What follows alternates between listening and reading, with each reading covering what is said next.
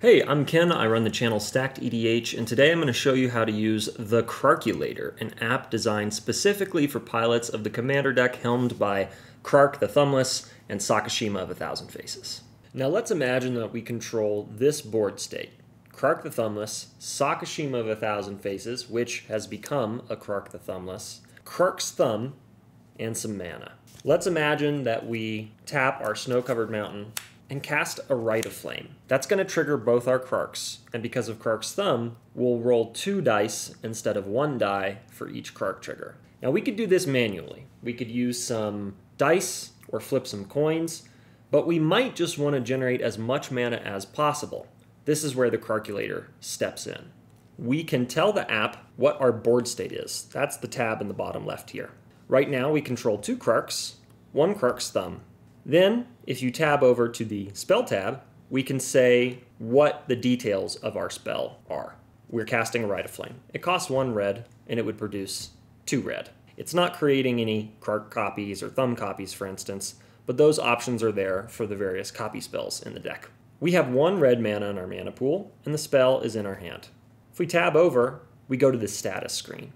This shows you how much mana is in your mana pool, treasures created, where the spell in question is, what your storm count is, and how many copies of the spell have resolved. The final tab is the Triggers tab. This shows you how many triggers you have and lets you walk through each Krark trigger manually, as well as do so automatically. So in our case, let's say we want to cast Rite of Flame until we can't cast it any longer. We can click this button here to tell the app to cast the spell until it copies completely, going to the graveyard, or until the app has taken 100 actions. So in this case, we'll cast Rite of Flame as many times as possible. We'll tell the app to begin now. We have 7 mana in our mana pool, 0 treasures. The spell is in the graveyard. And if we go back to the status screen, we will have cast Rite of Flame 4 times, and 5 copies will have resolved. But we've used some of that red mana in our pool to continue to cast the spell. So this is a relatively simple example of what the app can do. We can also see in the top left corner, the app knows that we're trying to cast Rite of Flame. It also has information and details for other spells stored. You can also save a spell, so that if you have a ritual specifically that you're casting, like a Jeska's Will, and say it'll generate you 5 mana, you can input that information and save it as JWill 5. Here we can roll a d20, roll a d6, or flip a coin. And finally, the tab on the right provides key info and background information about the app in question. But let's say our board state is a little bit more complicated. We'll click in the top right and reset all the values. Let's say we have 3 Krarks, a Veyron, and a Harmonic Prodigy, and a Tavern Scoundrel. Let's just say that we're casting a Rite of Flame until we can't cast it anymore. And we have 6 mana in our pool, and again, 2 treasures hanging out. Let's cast that Rite of Flame until we can't cast it anymore and see how much mana we have.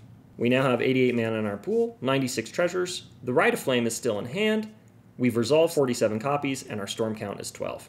The app stopped and didn't keep going because, again, it took 100 actions. So as you can see, we can keep doing this over and over and over and over and over and over and over again. This way we can quickly and easily demonstrate to our opponents that we essentially have an arbitrary amount of mana.